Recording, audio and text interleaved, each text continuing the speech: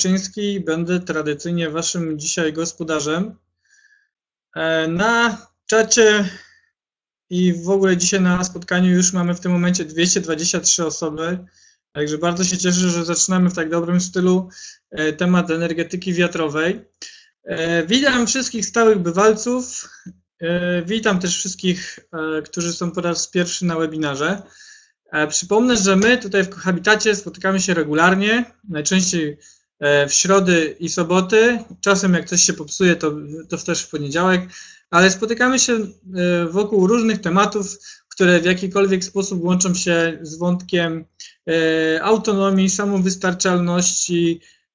Jak ci z was, którzy są już któryś raz na naszym spotkaniu, wiedzą, że to nie tylko są takie hardware'owe, sprzętowe tematy jak dzisiaj, też często, zniknąłem na chwilę, też często dotykamy tematów miękkich, organizacyjnych, ekonomicznych, ale one zawsze jakoś tam się wiążą z taką wątkiem suwerenności. Bardzo się cieszę dzisiaj, że w końcu doszło do tego webinaru, gdyż on już jest w planie już przynajmniej od roku, ale jakoś tak się nie składało. Jest drugie dno tego spotkania dzisiaj. Tak naprawdę te webinary służą oprócz tego, że dla inspiracji wszystkich zebranych dzisiaj, do tego, żeby przedstawić podstawowe informacje, ale tak naprawdę chcemy budować społeczność osób, które interesują się danym wątkiem. Więc jeżeli oglądasz dzisiaj to spotkanie i jesteś pasjonatką budowy turbin wiatrowych i chcesz mieć kontakt z innymi tego rodzaju osobami, koniecznie napisz do nas. Koniecznie napisz do nas, chcemy zbudować grupę osób, które chcą w przyszłości, w najbliższym czasie budować turbiny wiatrowe na otwartej dokumentacji, także koniecznie napisz. Kilka słów takich organizacyjnych, spotkanie jest nagrywane, więc i będzie rozesłane do wszystkich z biletem dla fanów. I tutaj serdeczne ukłony, 2 razy to zrobię, kłaniam się bardzo nisko, bardzo dziękuję osobom, które wybrały taki właśnie bilet, ponieważ to dzięki wam ten temat może u nas się rozwijać, dzięki wam robimy te webinary się rozkręcają i coraz więcej tych wątków się pojawia. Tak, u mnie jest dosyć chłodno, tutaj mamy uchylone okno, kultowy sweterek musi być, także wszystko jest na miejscu, możemy zaczynać. Słuchajcie, dzisiaj nasze zaproszenie przyjął Paddy z Irlandii, który zajmuje się prowadzeniem warsztatów związanych z budowy takiej turbiny. Będzie też dzisiaj wzmianka o tym, gdzie w Polsce na takie warsztaty można się zapisać. A przepraszam, że ze Szkocji, dzięki Kasia, z ekowioski Findhorn. Będzie wzmianka o tym, gdzie takie warsztaty w Polsce można się na nich wyszkolić, także warto zostać do samego końca. I cóż, chciałbym rozpocząć dzisiaj krótkim filmem na temat tego, jak wygląda proces takiej budowy. Film jest kilkuminutowy, taka kondensat tego, o czym dzisiaj będzie prezentacja i te wszystkie wątki, te wszystkie szczegóły, które będzie można zobaczyć na filmie, Paddy rozwinie szerzej w ponad godzinę dzisiaj prezentacji. Bardzo wielka prośba, aby zachować pytania na koniec. Proszę sobie tam gdzieś może na kartce notować co ciekawsze pytania. Będziemy mieli sesję pytań i odpowiedzi na sam koniec. Tutaj raczej starajmy się dbać o porządek na czacie, bo nie chcemy wprowadzać tutaj moderacji, chcemy wam dać możliwość wypowiadania się, ale dbajmy wspólnie o to, żeby ten czat nie rozpraszał naszego prelegenta i zadawajmy tylko naprawdę jakieś istotne komentarze, a sesja pytań i odpowiedzi będzie na koniec. Także ja teraz włączam już film króciutki i za chwilę wracam.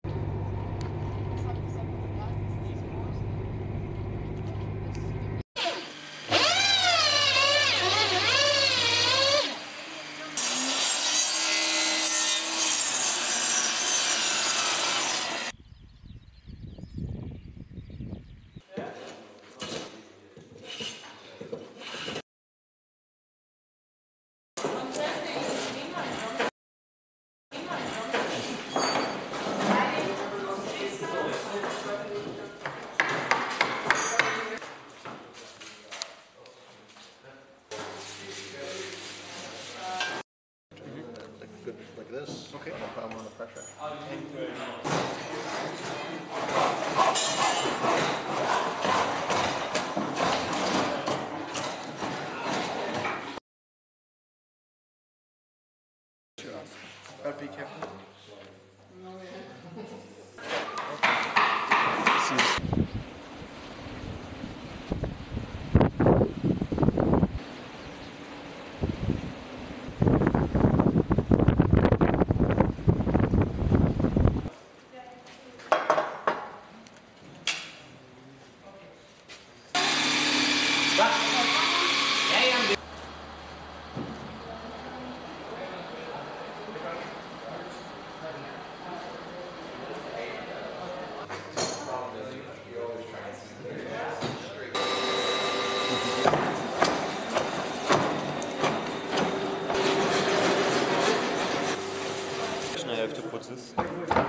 Does it make any difference? I think there's a profile or something.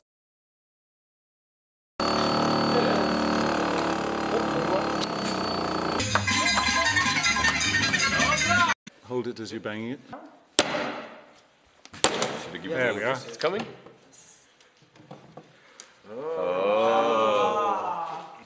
But also with this being level, the table's totally level.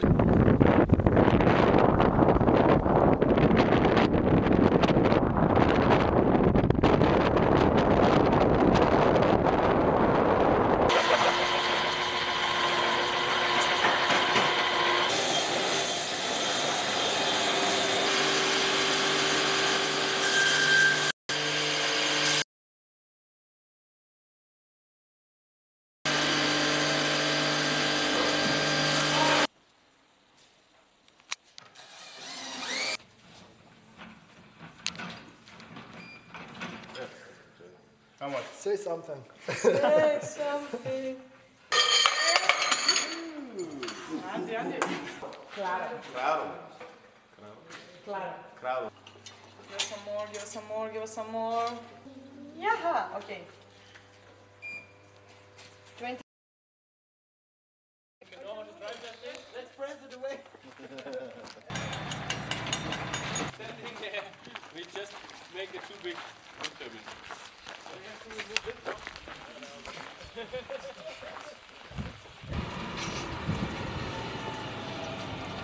Oh, it's a really small.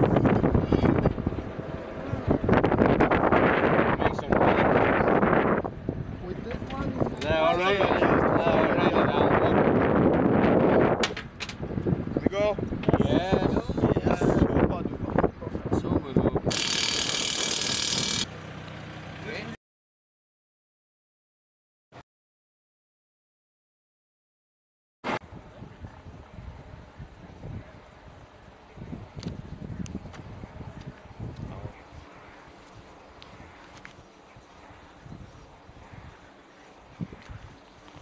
Too narrow gap in winter, probably very bad.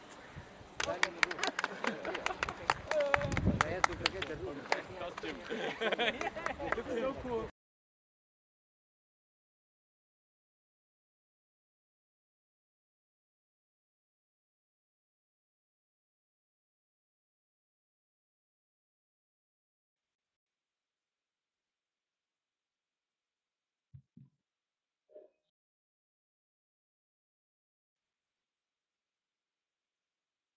Okej, zakończyliśmy oglądanie filmu. Tutaj już się Paddy pojawił. Hello Paddy. Hello. Nice to see you. Hello, hello. Big applause for Paddy, who will who will give a presentation to us today. I will add one more thing before I will let you to do the presentation.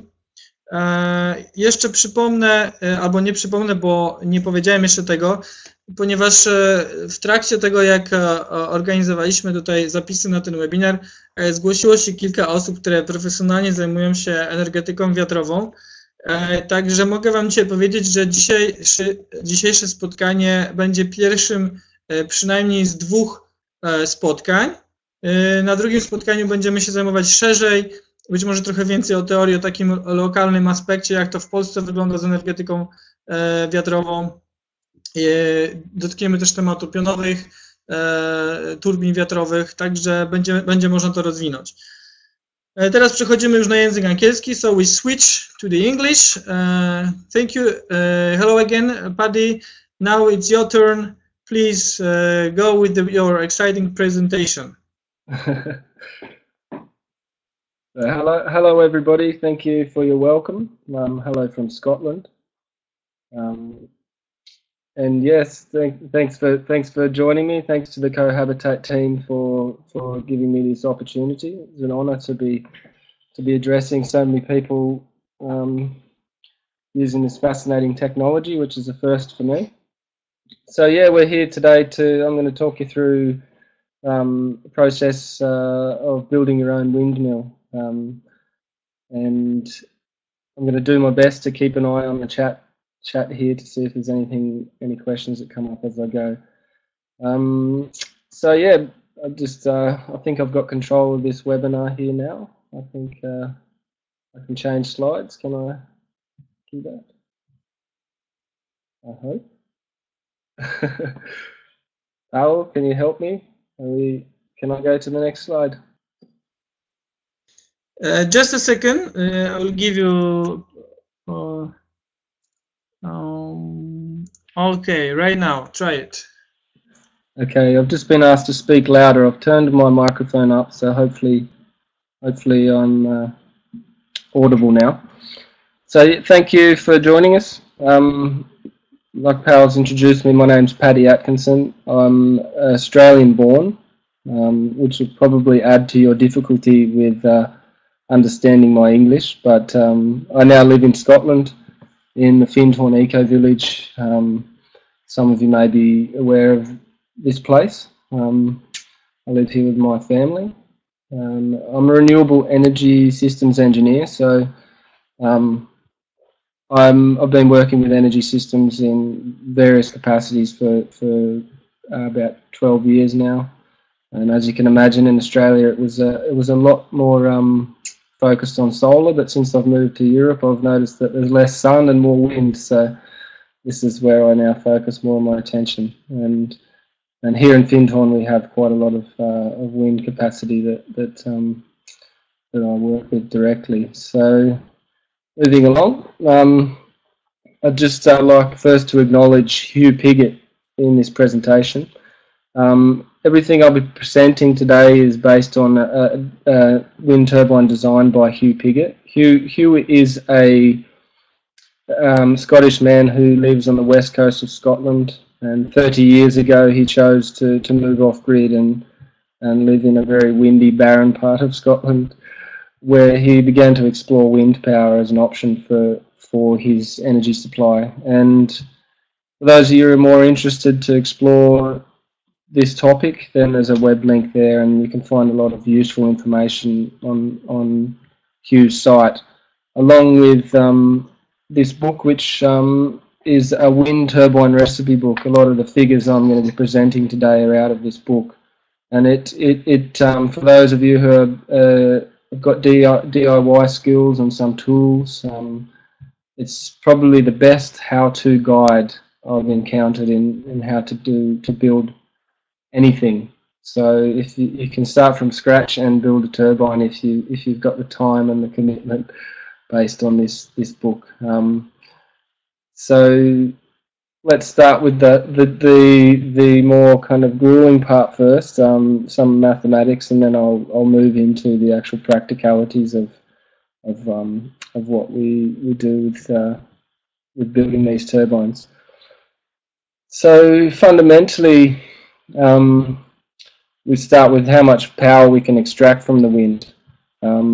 Wind is a strange topic because there's many different turbines we see on the internet, and some of them claim very big results, and fundamentally we come back to the question is how much power can we extract from the wind, and it's a question of kinetic energy. And this formula here is the governing equation as to how much power is in the wind. And essentially it's a relationship between the area of the wind turbine. we're talking about a propeller-based wind turbine here. So it's the area of the wind turbine and the velocity of the wind. Obviously, density is included, but density is relatively constant in the air. So maybe we can do a little sum. Hopefully, I can use my little pen here, and we can put it into perspective. So I don't know how well I can write here, but I'm going to try. So the K, we can ignore the K. I'll go back here. We can ignore the K from this formula. It's just a factor to change it from kilowatts to watts. And yes, Bett's law is coming. I'm keeping an eye on the side here. For those who benefit from this, if we've got a density of, oh, that's a strange colour. Let's say 1.2. My handwriting is terrible with the mouse, but 1.2 kilograms per meter cubed. This may be my last attempt at writing, but I'm going to follow through on this. Let's say an area of 4.5 meters squared, which is about the turbine size that I generally deal with. Meters squared, and then 5 meters per second is a common kind of benchmark for wind power. So let's say 5 meters per second. And then I'm going to do a quick sum here on my fabulous technology to give you the answer. So I've got density 1.2, area 4.5 by 5, divided by 2. Oh, something's going wrong there.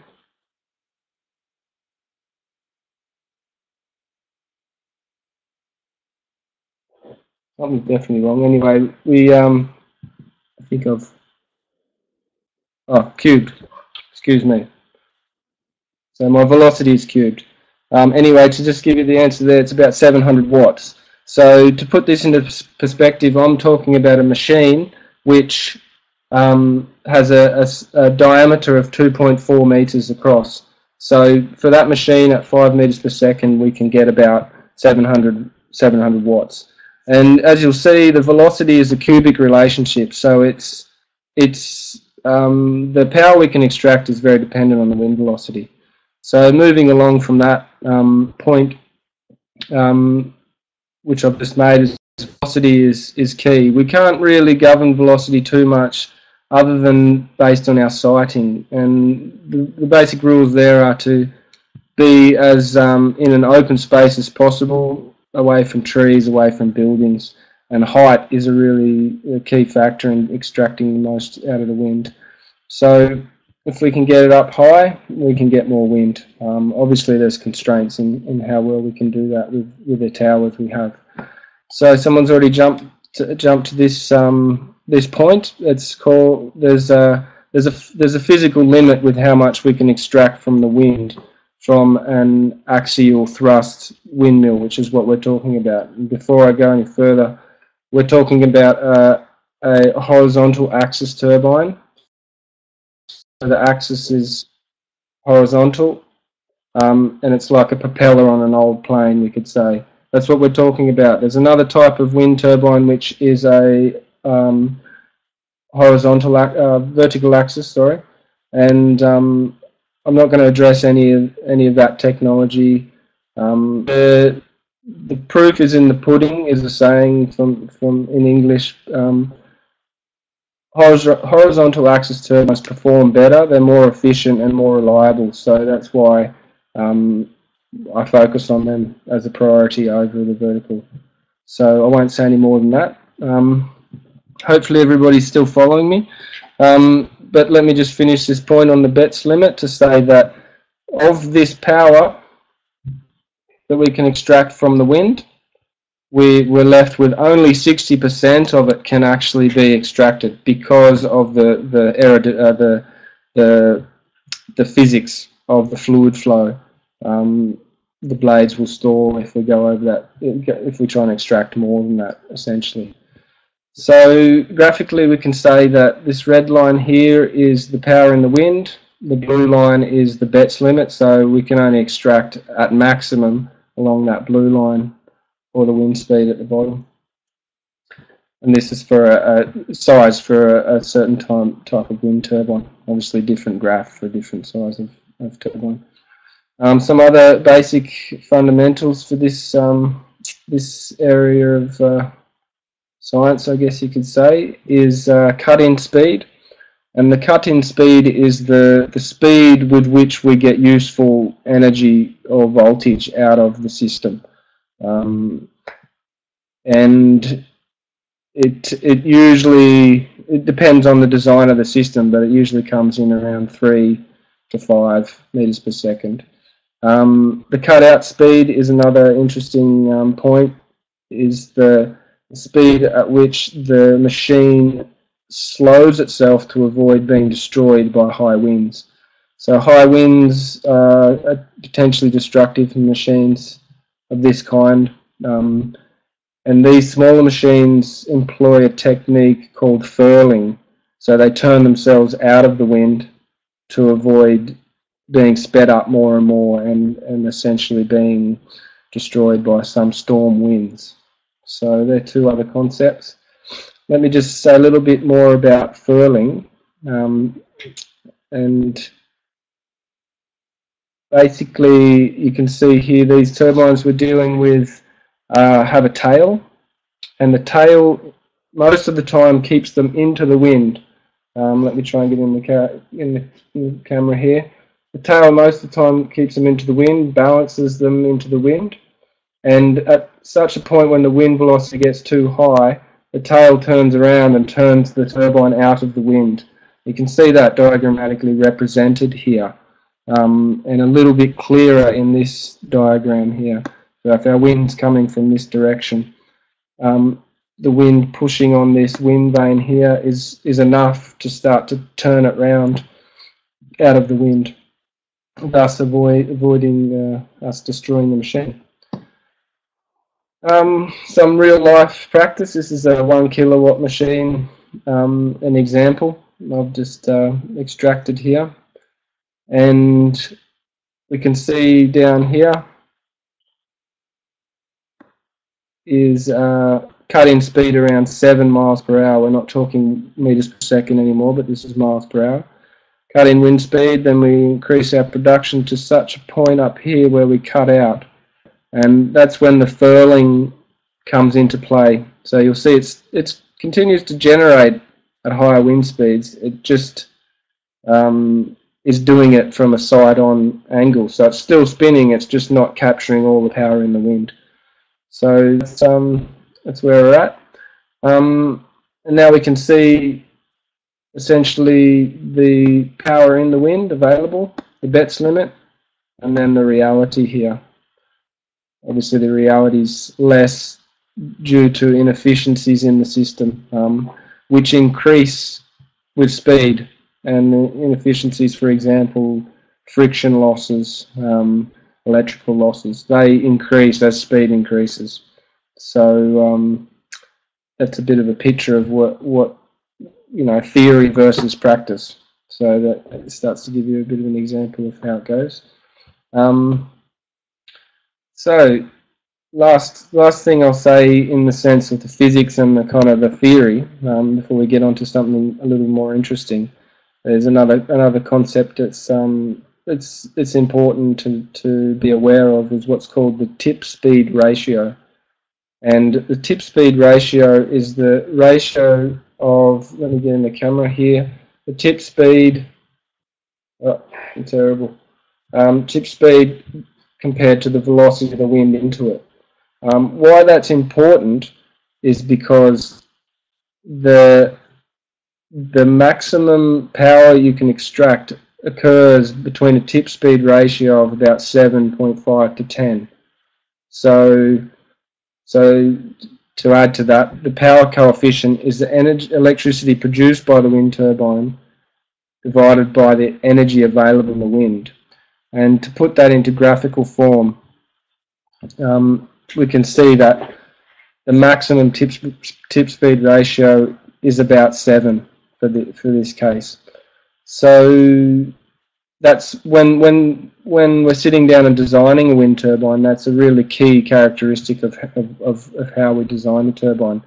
and those design questions are a bit more of an advanced topic, and I won't be going into detail about those today, but they're involved if you're going to design from scratch, which is totally possible. All these concepts can be applied to your own parts and your own version of the design. I choose to use this design because it's been developed by Hugh, who has 30 years of experience, and whilst I can understand where he's coming from with his design, I don't feel I need to reinvent the wheel. So those of you who are interested in building something that will work, then I think this is the right way to go. Okay, so in practice, what are we talking about? We're talking about a do-it-yourself windmill. Okay, sorry, Paddy, make chat window bigger, please. Okay, how do I do that? That way. Is that better? Is everybody seeing me? Nope, not so big. Okay, here we go. That looks good. Sorry to interrupt you. Kilka słów wyjaśnienia. Słuchajcie, okno czatu nie służy do tego, żeby uprawiać tutaj czat na wszystkie możliwe tematy, więc dlatego jest małe, ponieważ wiele osób zgłasza, że jest rozpraszające, mimo tego, że można tego nie czytać, ale fakty są takie, że jednak to rozprasza, więc okno czatu będzie większe w momencie, kiedy będziemy mieli temat dyskusja, gdzieś pod koniec webinaru będziemy mieli szerszą dyskusję, póki co czat jest mniejszy. Także można też po prawej stronie przewijać, jak ktoś chciałby coś doczytać. Natomiast wszystkim prześlemy zapis czata po webinarze, także będzie można sobie zerknąć na linki. No, Paddy, you can continue. Okay, so the chat window, I assume, is okay. Let's just change back to a normal size. So I'll trust that everything's okay. I'm assuming that was what Pavel was talking about now. Okay, so carrying on. Here's an interesting table that shows monthly production versus wind speed, and for a varied range of turbine sizes, and also some estimated costs for materials. Firstly, I'll say that if you're going to consider installing wind power, it's important to start to get an idea for what average wind speed your site has. And no, sorry, I don't have any about verticals in this presentation. I did say before, I've just got a question in the chat here, that I choose to focus on horizontal axis machines in my work. So just based on my experience with the inefficiencies of the other machines, and also just some of the challenges with them mechanically. So carrying on, it's good to understand how much wind you have on average across the year. A good site, 5 meters per second is a good site, average over the year. So using that as a metric, we can see, let's say for this machine, 2.4 meter diameter, that's what it's saying. At 5 meters per second, we're getting about 93 kilowatt hours per month. I'll just do a quick sum for you to put that into perspective. So 93 by 12, it's about 1,100 kilowatt hours per year. I'm assuming maybe in Poland you pay 15 euro cents for a kilowatt hour. I'm not sure if that's true. So essentially, if you installed this machine, you would be saving 165 euros per year. I'm not going to do the pound conversion, but let's say it's a payback of 3 to 4 years for that machine. Let me add though that these estimated costs of materials doesn't include any battery storage, doesn't include any tower. It's just the actual machine itself. The sum I did there was for, just someone asked me in the chat, was for euros. I assume 15 cents per kilowatt hour. I have no way to tell that. I pay 17 pence, so it's going to save me a bit more here. 2.4, to answer that question, it's a small house. It could supply to. A lot of people who employ this technology will have solar backup and potentially a generator as well, if they're off grid. If you're on grid, it's a different question. In terms of, I'm going to carry on, try and address these questions as I go. Sorry, there's a lot coming at me at once, but I'll carry on. So essentially, if it's a case-by-case thing as to how cost-effective it is for you. One thing I would say is if you're doing it simply on cost, you're probably better investing your money in energy reduction technology, which you may have already done. It's borderline cost effective, but if you're off grid, then it can be a great solution. If you have an investment in being more green, then it's great. And if you want a project that gets you to sink your teeth into the fundamentals of how this stuff works, then it is really quite an entertaining exercise. It brings the technique that I'm going to present brings carpentry together with metal work, mechanics, and electrics. So it's quite a well-rounded project. And yeah, so there's different characteristics as to what which turbine you choose, but and what you're needing it for. But that's a case-by-case thing, and I could talk about that for a long time. But I'm just wanting to present that this is what we're looking at as a rough guess. But my sense for payback is more like once you add batteries, etc., it gets closer to, let's say, 7 to 10 years. And if that's the kind of basis that you're working on, then that's okay. And obviously you have to add in some maintenance costs as well, which I'll address later on. Okay, so moving to the next slide, we've got just a demonstration of the type of wind turbine we're talking about. It is horizontal axis, 3-blade system, and uses a tail and vane apparatus to manage the direction of the turbine, as well as the braking or furling, as I presented before. I'll just talk through this. Okay, next topic is the blade construction. So I'm just going to now talk through the different components and what's involved in the production of this machine and the steps involved. So here's the turbine in situ. As you can see, we've got wooden blades, and the mechanics and the frame is just standard steel, and the tail is we use a little bit of ply for that. So essentially, a lot of the materials are really stock standard. We've got angle iron and some iron pipe, flat bar, also some plywood and some I think in this case we used larch as the blades. So let me say, there's no reason you couldn't use a composite blade or a pre-made blade. The benefit of using timber is that with some labour you can build 3 blades for very cheap. And someone's just asked me, is it a prototype? Okay, so probably good for me to clarify that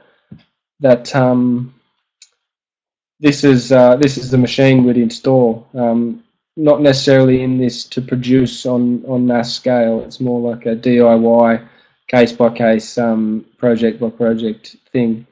Okay, I'll just take the microphone down a bit.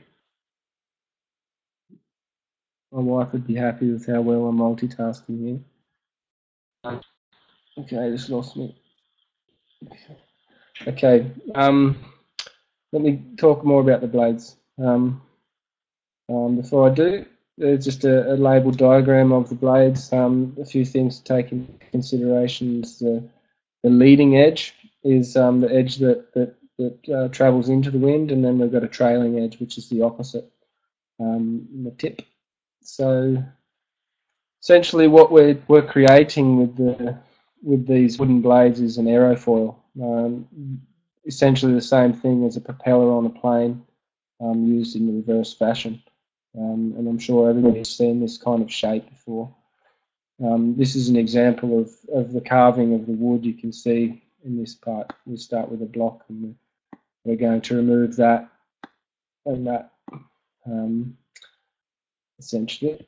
One thing to consider too, are the blades flat? Okay, someone's just asked me a question, the blades flat. This might answer the question. The blades we build have a twist, so we're building an aerofoil blade that twists down its length. So the reason that the blades do that is to achieve the maximum extraction of wind energy at all of its along its whole length.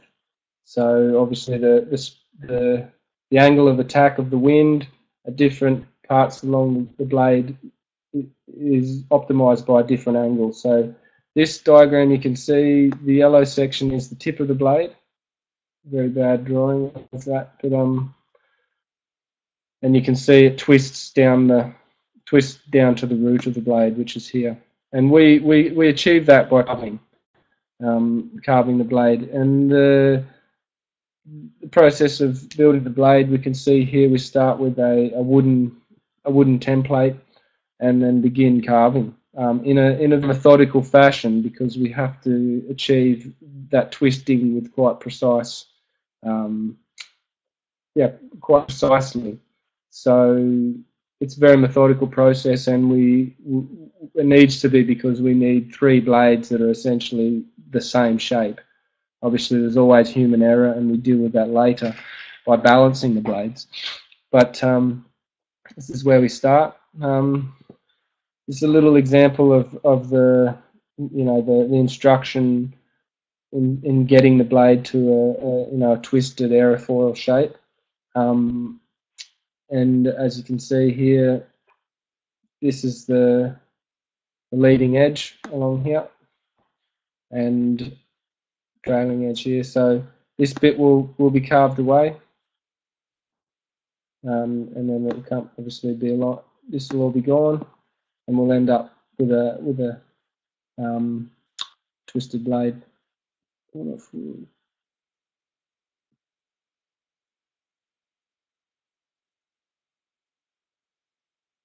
Okay, someone's asked a question here. Steel blades are less effective or harder to manufacture.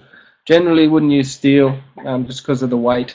Composite blades, yes, can be more efficient, but there's just technicality in manufacturing them. So let me just say, with this technique of designing wind turbines, is you can get incremental increases in efficiency by doing things better, but in a sense they're not cost effective in some of our eyes, people who are working with this stuff. So essentially you can get a fairly good result with a wooden blade. Might cost you £15 in materials. You could buy a composite set of blades for £200 maybe, or €200, let's say.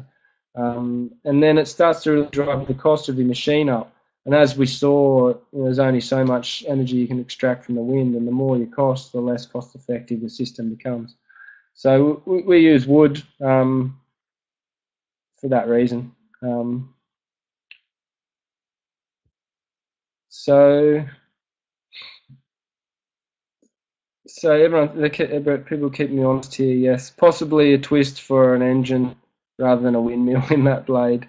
I must say I've extracted a lot of this stuff from the internet, and at first glance it looked okay. So anyway, we're here with the blade itself as it's been carved.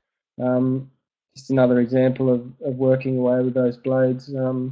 Essentially using carpentry hand tools, things like chisels, spoke shaves, drawing knives, wood planes, all fun things to use if you like working with wood. It's just an example of the finishing of the blades. We've got 3 blades which are essentially the same now, and just finishing them off as well as we can, making everything's in order. And that's northwest Scotland in the background there. The sun somewhere there, mostly cloud. So, where are we? Okay, so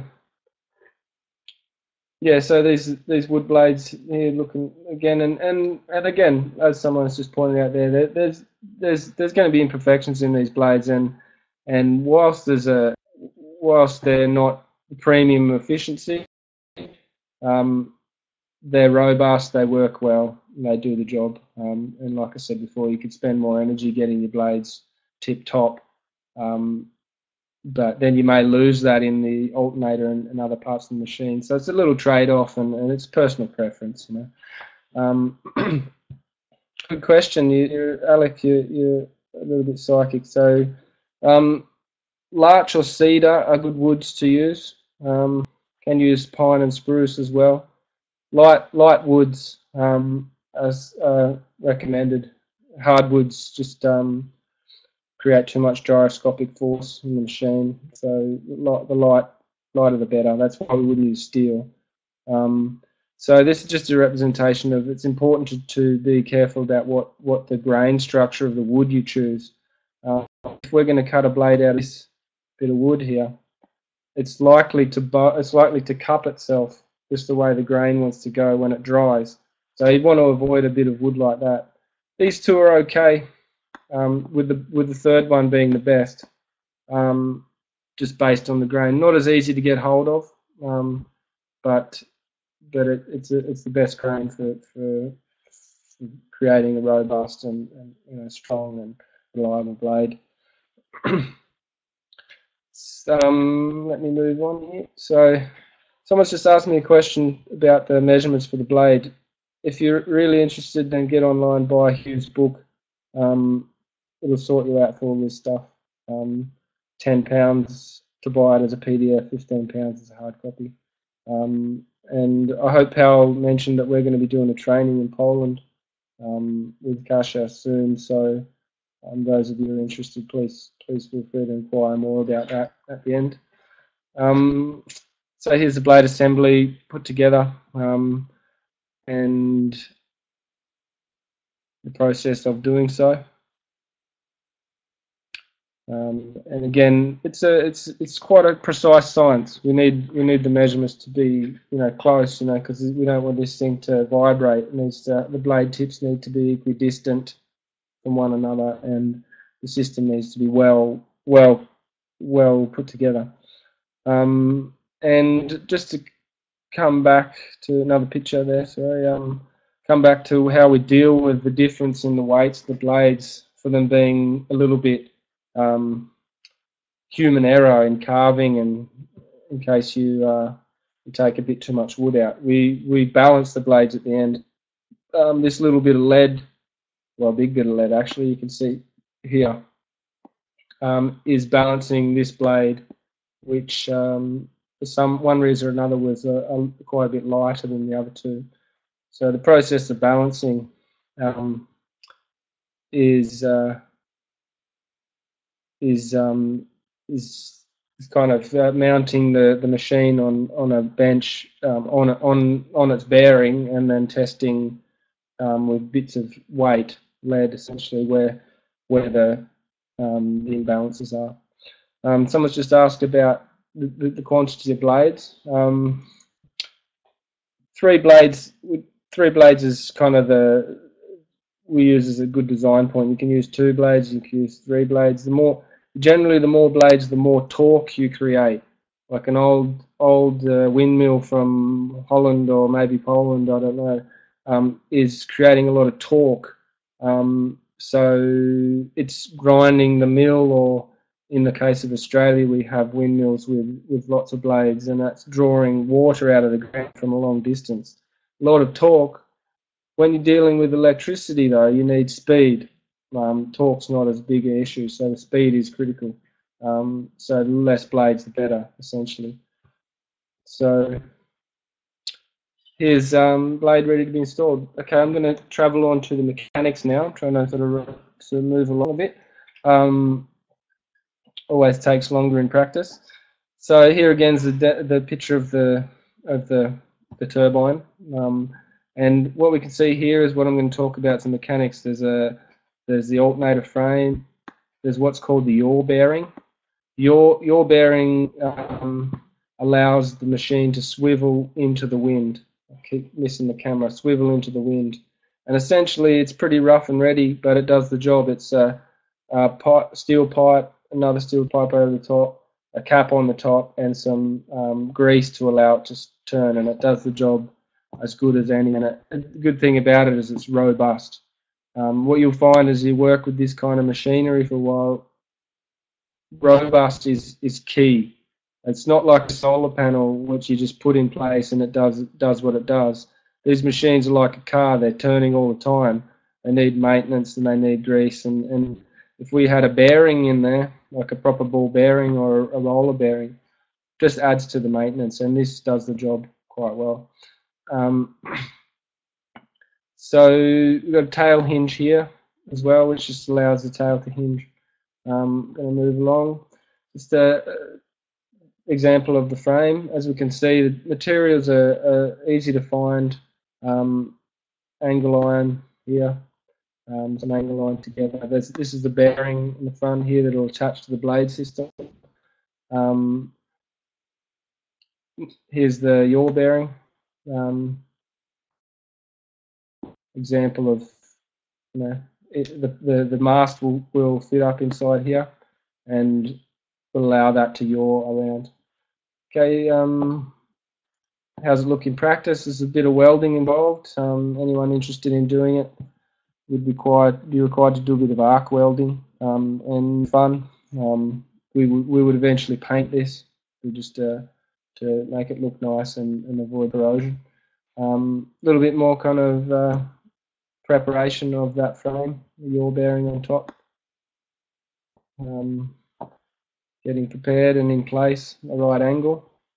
And we've got the tail hinge here, which is essential. It's at the right angle as well. So there's a process with getting that all in place. It's not just stick and play. So one of the guys doing the welding, putting that in place. And then here we end up with the assembly essentially, with the yaw bearing up here, tail hinge here, and then the alternator frame. So the alternator will fix on here, as well as on the bearing. So let me just say that the bearing we use is a trailer hub bearing, like an automotive trailer hub bearing, or actually a smaller trailer bearing. Yeah, you can use bearings from vehicles, wheel bearings. They work well. They can withstand. It's not the first time I've been told I look like Slatin, but I'll carry on. So yeah, the wheel bearing is essentially a good use. We use a trailer hub bearing for this design, and as you can see, this is what the bearing looks like. We usually cut off the shaft here and mount it into the frame. So here we are with the assembled frame. We've got a bit of plastic covering over here just to protect the bearings. We want to keep the weather out of those bearings. So we put a plastic shroud to stop water getting in there and reducing the amount of times we have to pull it down and grease those bearings. So just to give you an example of how this works, here's the center point for the center of gravity of this machine. As you can see, it's slightly offset. The actual machine is slightly offset. So if it didn't have a tail, it would want to turn around with the wind. So that's why the tail's there, because the wind presses against this tail vane to push it back in this direction. So they balance one another until such a time that this wind gets too strong, and then this tail starts to turn around, to furl around, we say. And I just lost the camera. Essentially, that's all part of the design, determining what size tail vane for what wind speed. It's all sort of a balance of design, and the offsets. It's all, there's quite a lot to consider in terms of how it balances itself. So, example of when the wind gets too strong, this tail starts to furl around, and here we can see the tail is fully furled around. So that machine would then be riding side on into the wind. The wind would be coming this way, and it would be still spinning, but side on into the wind and extracting less energy and less. It would be going at a slower speed. Just moving through these slides. Picture of the tail. Another example of the tail. Just going to move on to the electrics. Am I off grid? No. We live on a microgrid here in the community we're in, so we import some energy, export others. So moving on to the electrics. So essentially, I may be talking to people who already know this, but it's always good to pass through the fundamentals before we go too much further. Essentially we're dealing with induced currents, induced EMF or voltage, and Faraday's law. And essentially what I'm saying there is there's a fundamental physical law that if you pass a magnet past a coil of wire, in this case copper, you will induce a voltage in that wire. And that's essentially what we're dealing with. Nice little presentation here, which I hope works. Was a clip. I don't think it's going to play, but that's okay. So essentially, as this north pole, south pole swivels around, we get differing voltages generated in these different coils. And let's, for example's sake, and yes, we induce both voltage and current. If we close the circuit, we're going to have a current, obviously. So we're induced. In this diagram. Unfortunately, it doesn't play the video, which would have been nice for those who haven't been introduced to this before to see. Essentially, we produce a three-phase signal like this, which is what we achieve with this kind of alternator. And just to move through the theory and into the actual practical, this is an expanded view of the alternator itself. With the magnets here, you can see an example of the magnets around here. They're mounted on a steel plate, 2 magnet rotors in this case. It can be 1 in some cases. And then we've got the stator, which is filled with copper coils. So each of these is a copper coil, and these magnet rotors are using, in our case, they're using neodymium magnets, which are a powerful magnet, which are quite fun to play with. Actually, they're an aggressive little thing, and they're north and south love each other a lot, and they can be quite jumpy. So for those of you who've got your finger caught between them, you'll know what I mean. So let me just jump forward and give you an example of the coils. Hopefully that works for us. Okay, so this is an example of the copper coils,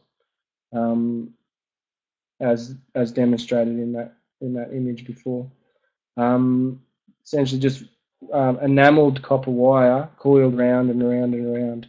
The reason we use enameled copper wire is because the enamel creates an insulator between 2 wires lying together, so we can actually create a a single path for the current.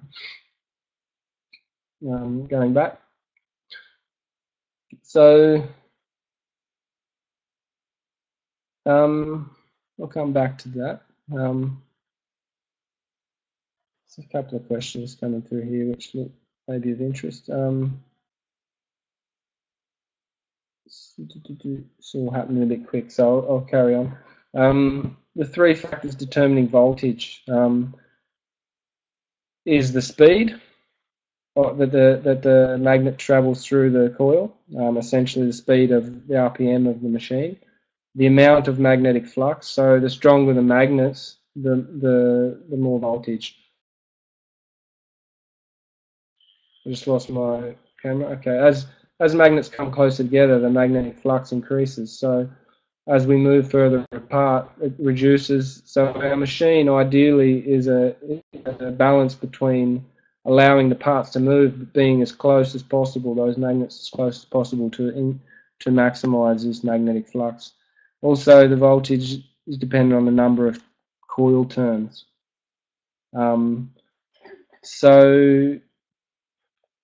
So here's an example of how that all kind of ties together, different designs. And so the number of magnets and number of coils are kind of codependent. And I didn't put an image in which shows that, but I think we can just take that for granted for now. And the number of coils you can see here, for instance, for a 2.4 24 volt machine, you've got 45 coils, turns per coil. If we're going to double the voltage, it's a linear relationship, so we're going to go to 48 volts. We've got to do those turns 90 times. 90 times. So that's this is all part of the design philosophy that you'd have to run through if you were developing your own design. And if you're an engineer or a physicist or a really keen mind, then this could be your avenue. If you're like me and you have a family, you probably don't have that time. So carrying on, I won't get too tied down in that. So yeah, here's a picture of the coils again. Process of design here uses a lot of templates and a lot of jigs just to get things precisely positioned. Obviously the position of the magnets is important relative to the coils, and I can sort of give you an illustration of that now. This is the wiring for the three-phase alternator, and I'll try and demonstrate. So this is the wire in, and this is the wire out here. If you trace these around, you'll see this one goes around to third one, and then again around. So what you'll see is this coil, this coil, this coil, and this coil are all in series, and let's call them phase one. The same would occur for each of the other one. So and what happens is we've configured the magnets in such a way that when there's a magnet passing through that part of that coil, there's a magnet also passing through that part of that other coil. So we're multiplying the voltage that is occurring as they turn around. And then there's three phases of that, which gives us the result we need. Here again, just working with the coils, we just started the wiring process and pinned them down.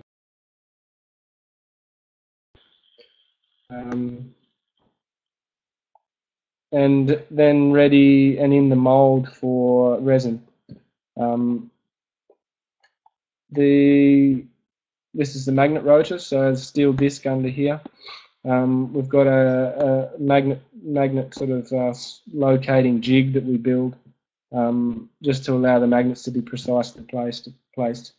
So the next process is just putting the magnets on the plate. And with a lot of respect, you'll see this little jig here we use to sort of slot them into place. Because if they clap down on the plate too hard, can damage the magnets, and also the coating, thin coating on these neodymium magnets, which just sort of welcomes corrosion, which is not ideal. So there we can see the magnet rotor with the template in this mould here, ready to apply resin. This diagram of the mould itself. We put it in a base, and then we have a lid and an island in the middle, which just avoids resin being poured into that middle section of the yeah, sorry, they're neodymium magnets. You can use normal ferrite magnets. Just the design used here is chosen to use neodymium just for the extra flux you get in those. But you can use ferrite magnets, it's no problem. Someone asked a question before, can you use a standard motor for this? You need, if you're going to use a motor for any kind of generation, it needs to be a permanent magnet motor, which means that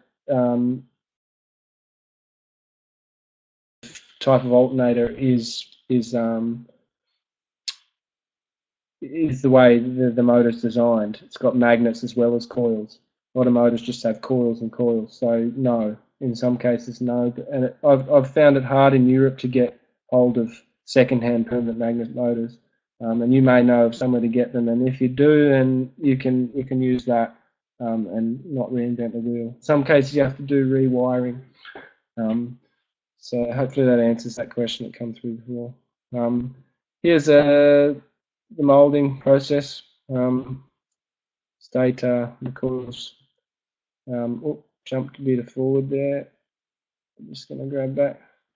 We used a polyester resin. You could use epoxy resin. Polyester is a good sort of middle ground in terms of cost and how it performs. Here's resin in the mould, heating up and off gassing a bit. It's quite a hot process. And here we go. We've got the moulds the next day. The casts the next day. We use a Vaseline in the moulds just so that they come out. Otherwise, it would bind to the wood substrate, and we might have a problem. So there's the two rotors, stator, and needs a bit of cleaning up once it comes out, but it's essentially ready to go. And then here's the assembly of the whole apparatus. You can see the rotors, which has got the magnets on them. I guess you could say that's the magnet there. The hubs, and then this is the stator through here with the coils. And then the frame and our bearing here. And then our blades will attach to this bit. This is assembling the alternator. Yeah, some testing on the bench, and here it is, kind of ready to go with the blades on the front here, and you can see this gap between the stator and the rotors is very minimal. We want to keep it as minimal as possible. Someone's just asked, do the generators burn? I've never seen a generator. No. Not in these machines, I'd say. I guess it's possible, but there's not really any flammability introduced into this design. I guess cabling, but yeah. So that's it, ready to go. Let's just jump through. I'm conscious of time here, so I'm just going to move ahead. Installation. Okay, some things to consider with installation is siting. Obviously, where you're going to put it, how you're going to put it up. We use a mast system generally with guy ropes. You could use like a tower frame. You could, essentially, you usually need to use guy ropes, unless you've got a serious kind of foundation for it, which is unlikely. We also employ this it's called a gin pole to lift the mast up and down for maintenance and such. Here's an example of the guy ropes, just a nice photo showing that. In that case, there's kind of, it's a bit like this. You know, that one's got 3 guys because it was quite a tall tower. And then there's a winch for pulling this gin pole up and down. We put a winch on this point here, and what am I doing? Yeah, winch on that point, and we can crank it up and down.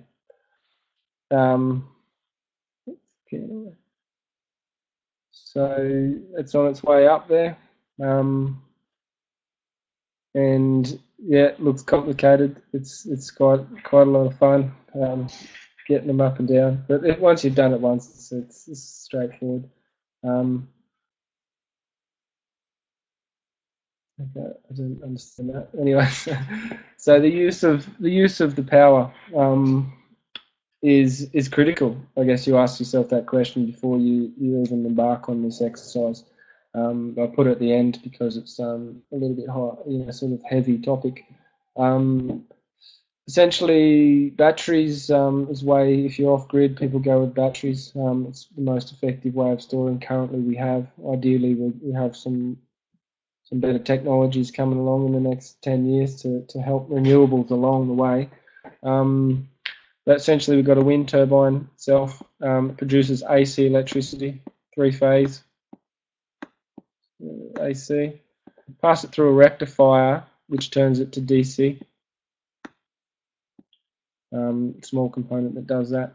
And then we can pass it into batteries. It's important to know once the batteries are full, you have to have somewhere for the energy to go, because if the machine is unloaded, which means it doesn't have any electricity draw off it, it can run away in high winds. We say run away, which means it just continues to speed up and speed up and speed up and speed up until such a time as the speed is destructive. So essentially, just someone's asked me the question about how it's going to be controlled. It's a case-by-case scenario, but you need some controllers. Essentially, if you're using batteries, some charge controllers to manage the charge of the batteries. Also, a load controller, which can be an integrated unit, which then dumps the load. So, going back to the point is that once the batteries are full, we need something that can where we can put the excess energy. So some people put it into hot water with an immersion element and heat some water. Some people may heat a bit of their house in such a way. Others may use it for just dump it to the air. Anyway, that's what that sort of the conversation you have to have with yourself. Someone said water heaters are the best solution. I tend to like water heaters. Some people like the electricity. The course we're going to do in Poland, where the people there want to put it into hot water, so we can just do direct to hot water, which seems neat. Except I guess you just have to manage how your other hot water source works. 3-phase electricity, AC to DC electricity. Essentially, this component here is the rectifier. And not going into too much detail about it, essentially you go from a current, a signal like this, to one that's sort of basically a straight line, a direct current. So that's just that explained. Here's an example of us putting it into hot water as a dump load. Still got batteries in line there, but some people go straight into hot water. One last thing to mention is the brake switch. We need a brake switch in case the load gets disconnected. If there's a short circuit somewhere between the turbine and the battery, say, we need something to slow it down in the event of high winds. So we put a brake switch in line. It's either automatically or manually switched to stop it from running away. This is just it in situ, charging some batteries, voltmeter I needed there. And that's me. So thanks for your patience and probably struggling to understand my accent. Just before I finish, I will add that we've got a course coming up in Poland at Kasia and Karl's community near Gdansk, and that's in May. We're running it from a Wednesday to a Sunday to try and minimise the amount of time people have to take off work. And we're going to be building a 24-volt machine, 2.4 metre diameter. Little picture of Karl and Kasia there, two friends from Fintorn who now live in Poland. Kasia's Polish, and I believe she's about to say something now. And there's the house. It's a live-in course essentially, unless you're a local person. So we'd all be staying together and eating together, and possibly teaching me some Polish, and then we'd be working in the day to develop the machine. Another picture of their produce, and then Karl with his cow. And I guess now we're going to move on to some questions, which I'm assuming, Paolo, I just address. Can using, okay, someone said here, can using batteries ensure a continuous power supply? Yeah, sure. It depends what you mean by continuous. You can run, you can put an inverter in the system and run anything you would find in a normal household, yes. Obviously, the amount of storage you have is dependent on the number of batteries and how much you can afford. Car batteries, not ideal. In theory, can be used, but they're not a deep cycle battery. What's called a deep cycle battery. So they're good for giving a lot of current to the starter motor in a car, but they don't hold charge deep, lots of charge well. So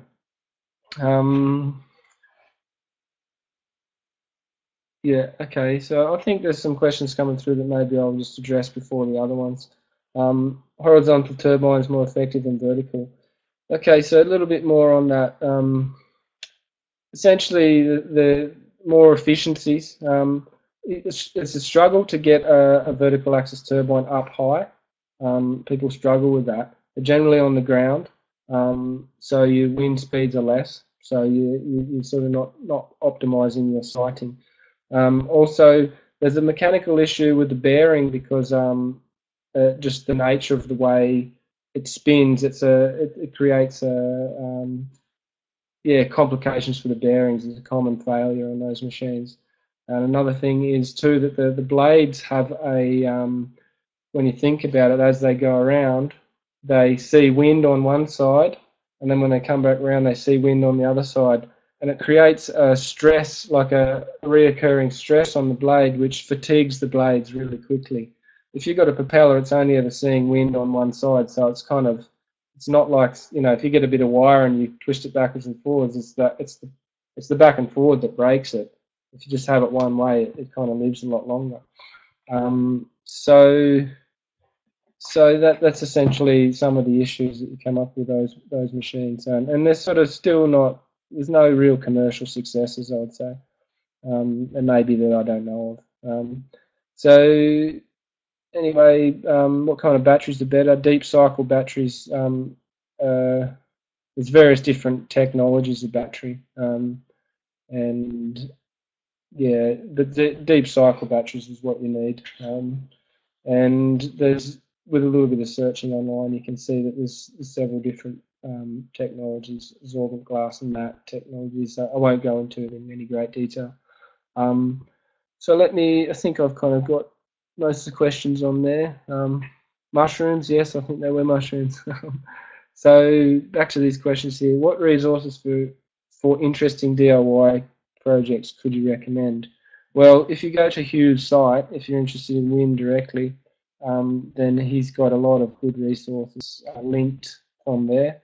Also, he does a little bit of hydro too, so if hydro is your opportunity in where you live, then it's a similar concept that can be employed to build a hydro turbine. Okay, the best way to store energy produced by turbines.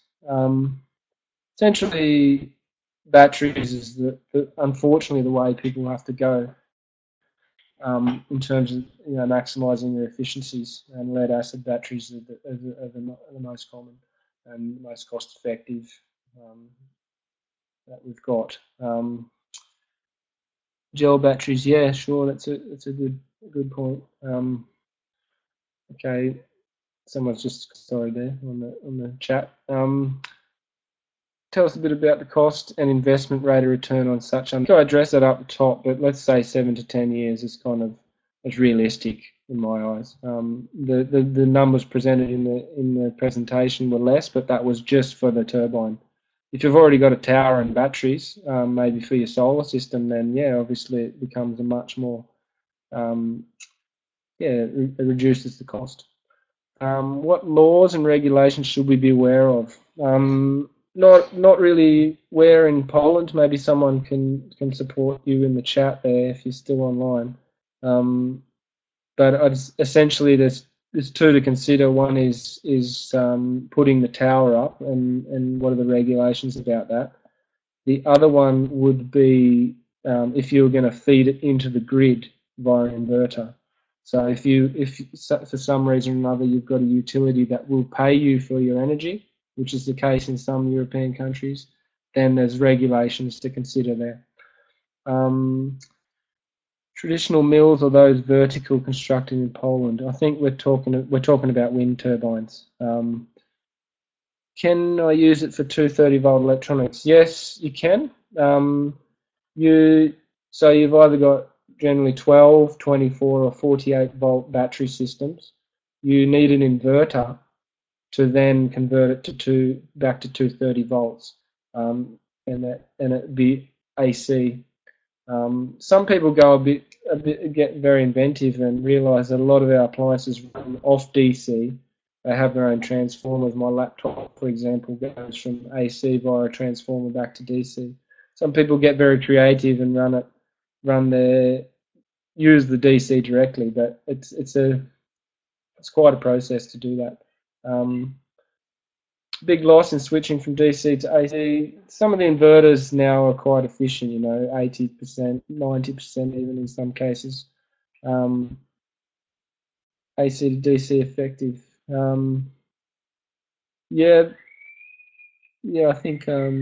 think, yeah. Is it noisy? No, not really. No, you can definitely hear them depending on how far they are from your house. But I think, in my eyes, I don't find wind obtrusive as a noise. But that's just my own thing. But take a walk near one of the big ones, you'll see. Hey, Paddy, do you hear me? Yes. I propose that we can have like 10 minutes more on questions from the presentation, and then we can add voice to Kasia. Okay? Okay. Sure. So please keep the questions coming. I'll just, as I'm waiting, looking at these questions here. Where to set them up, how to check for optimal setup, position, direction, and so forth. Okay, so position, I guess you're trying to find the windiest place on your property, hilltops, for example. I've seen them in amongst trees, but with a tower that's high enough to get them above the treetops, and that's okay. You can still get good wind if you're in a windy site.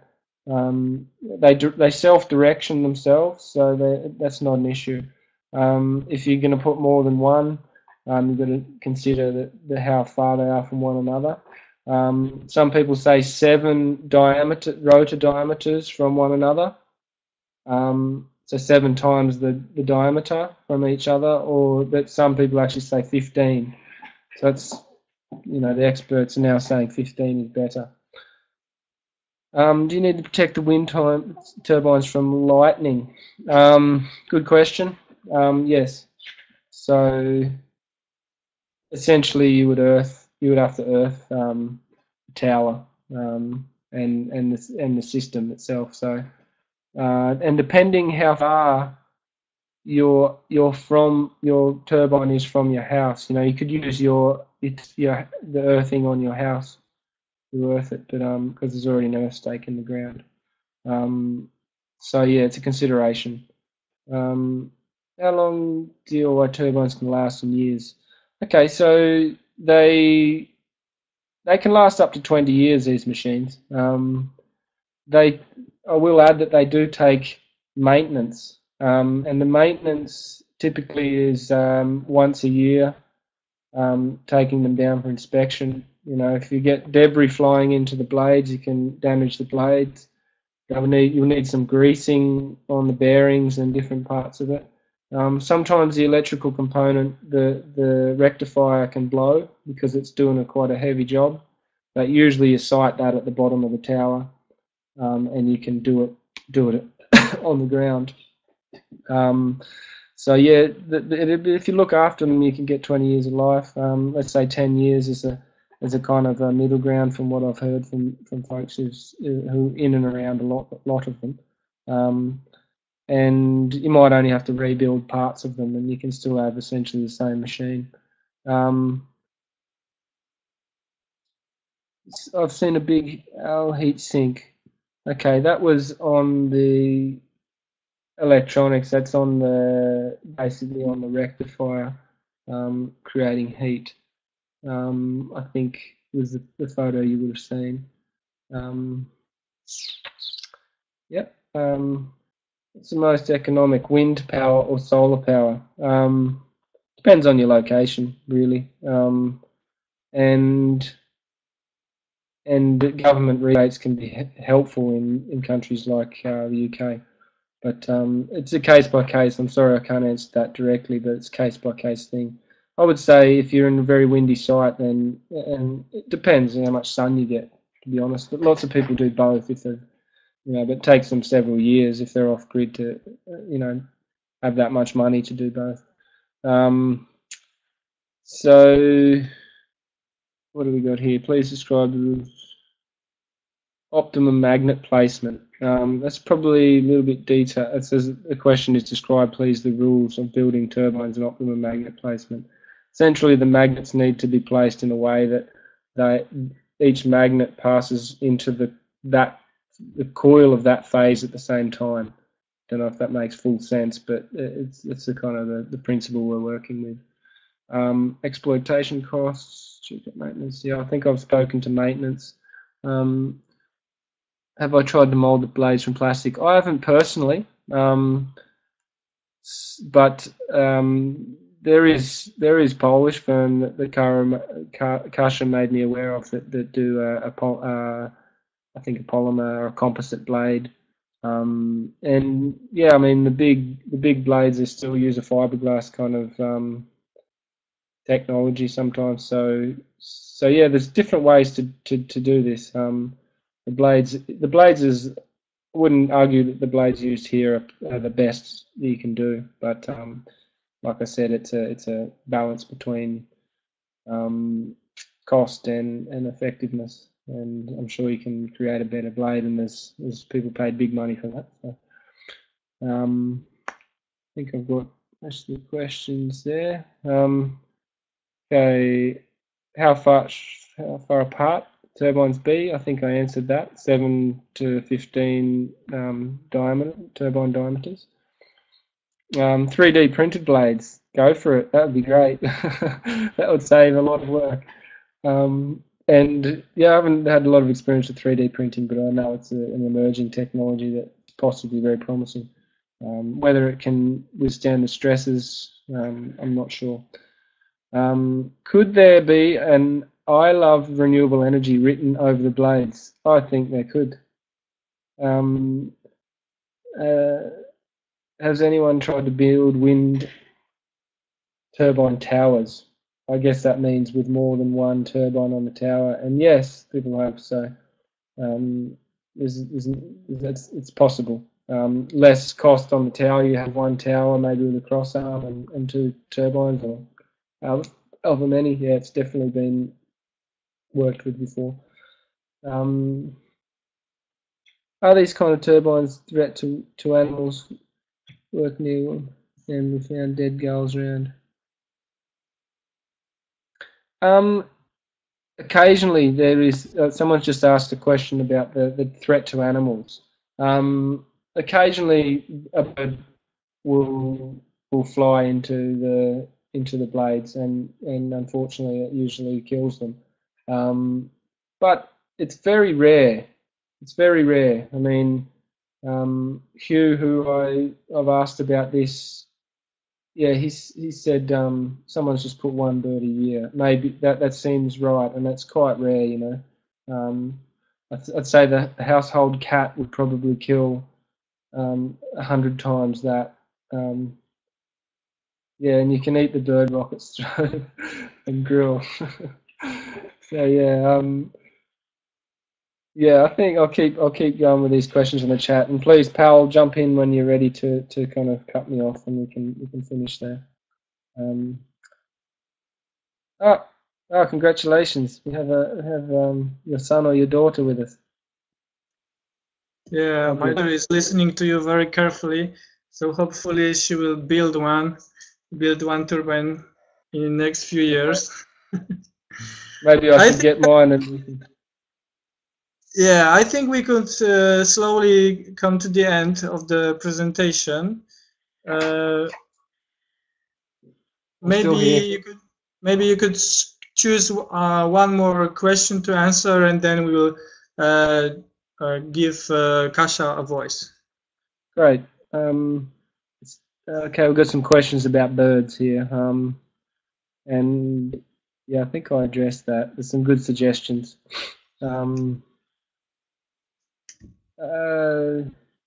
What's this one? Yeah. The turbines that employ a sail model instead of a mill model.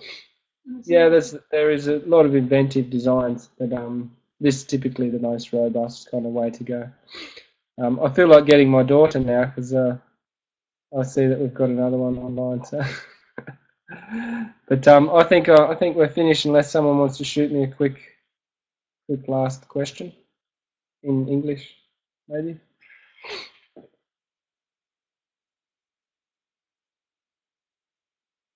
Looks like I'm coming. Yeah, thank you, Paddy. Maybe it's a sign that nobody has more questions. So I would like to thank you for a very good introduction to building turbines. I hope your workshop in Poland will go well, and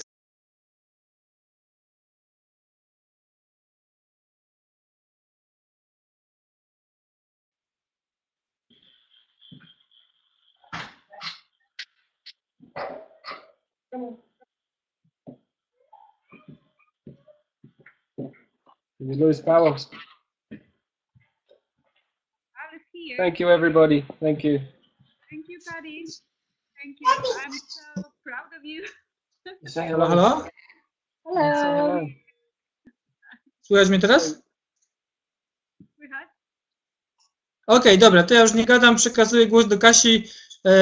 Kasiu, opowiedz nam o Twoim miejscu i o tym miejscu, gdzie będą warsztaty. I dziękujemy, Paddy, dzięki. Paddy, could you switch off microphone and say hello to your daughter?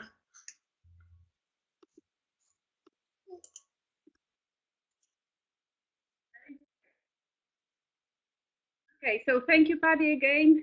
Dzięki. So, ja powiem tylko kilka słów o tym, że organizujemy warsztat. Uczył. Paddy będzie prowadził ten warsztat budowy wiatraka według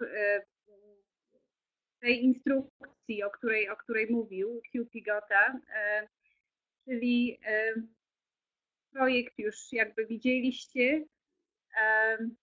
5 dni warsztatu na Kaszubach w maju od 15 do 17.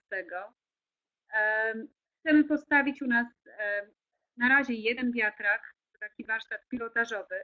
Zobaczymy, jak to idzie, jak to działa, i potem mamy marzenie postawić jeszcze 3. Miejsce jest piękne, zapraszamy zainteresowanych i kontakt do nas będzie podany po webinarze.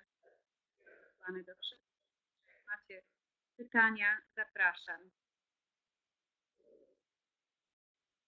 No to wszystko, dzięki.